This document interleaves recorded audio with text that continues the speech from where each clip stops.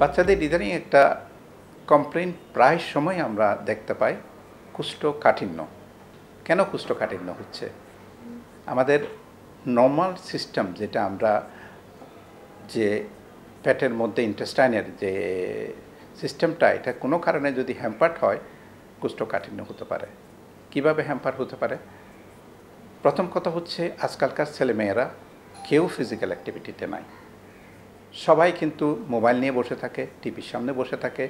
যে physical activity না থাকার কারণে বিভিন্ন শরীরের অঙ্গ প্রত্যঙ্গ, রক্ত সঞ্চালন থেকে তার ফিজিক্যাল অ্যাক্টিভিটিগুলো হচ্ছে না। বসে থাকার কারণে একটা কনস্টিপেশন একটা ফ্যাক্টর, প্রিসিপিটেটিং ফ্যাক্টর। সেই জন্য প্রত্যেক বাচ্চাকে আমি অনুরোধ করব বিকালের দিকে অন্তত 1 ঘন্টা খেলাধুলা করবে। আমরা অনেকে মারা মনে করি এই পরীক্ষার সামনে খেলাধুলা করলে তো পরীক্ষায় অসুবিধা হবে, কখন সময়? কিন্তু আমাদেরকে লেখাপড়ার চেয়ে খেলাধুলাটা বেশি ইম্পর্ট্যান্ট। কারণ খেলাধুলাটা কেন ইম্পর্ট্যান্ট আমি বলতেছি। প্রথম কথা হচ্ছে, খেলাধুলা করার কারণে বাচ্চা তার একটা রিল্যাক্সেশন হয়। এর পরবর্তী ক্ষেত্রে যখন লেখাপড়া করে তার মেমোরিতে বেশি মেমোরাইজ থাকে। দ্বিতীয়ত, এইখানে খেলাধুলার কারণে এই যে মোবাইল বা অন্যান্য জিনিসগুলো থেকে সে বিরত থাকতে পারে। 3 নম্বর হচ্ছে, খেলাধুলার কারণে তার শরীরের স্বাস্থ্য ভালো থাকে, এতে করে বিভিন্ন রোগ থেকে প্রতিরোধ থাকে। এখন কনস্টিপেশন হলে আমরা কি করতে পারি? কনস্টিপেশন হলে আমরা এই যে বললাম, খেলাধুলা আমাদেরকে করতে হবে। 2 নম্বর হচ্ছে, আমাদেরকে বেশি করে পানি খেতে হবে। কারণ আমরা যে কোনো কিছু পরিষ্কার করার জন্য পানিকে ব্যবহার করি। তারপর এখন আমরা কিন্তু ছেলেমেয়েরা বেশিরভাগ ক্ষেত্রে ফাস্টফুড বা এরকম বিভিন্ন আঁশযুক্ত খাবার আমরা খাই।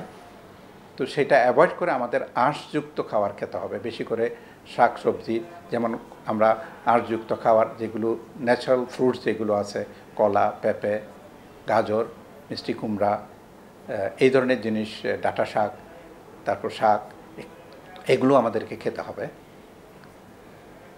এগুলো যদি খাই, নিয়মিত যদি আমরা ফিজিক্যাল অ্যাক্টিভিটি করি, বেশিরভাগ ক্ষেত্রে কনস্টিপেশনটা অ্যাভয়েড করা যায়।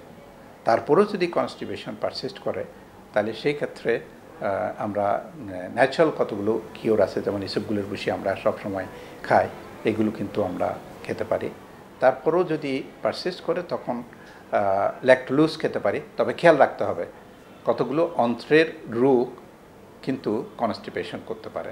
সেই জন্য যদি এইগুলো মেজার করার পরেও যদি ইমপ্রুভ না হয়, অবশ্যই ডাক্তারের শরণাপন্ন হতে হবে, কারণ যে অন্ত্রের কোনো রোগের কারণে এটা হচ্ছে কিনা। আরেকটা জিনিস খেয়াল রাখতে হবে, এই কনস্টিপেশনের জন্য পায়খানার রাস্তায় অনেক সময় ফিসার হয়, কেটে যায়, তখন বাচ্চারা ভয়ে কিন্তু পায়খানা করে না।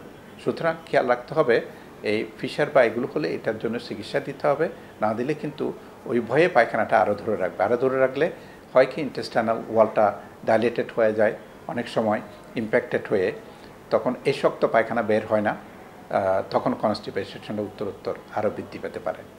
সুতরাং আমাদের বেশি করে পানি খেতে হবে, বেশি করে আঁশযুক্ত খাবার খেতে হবে, ফিজিক্যাল অ্যাক্টিভিটিতে থাকতে হবে।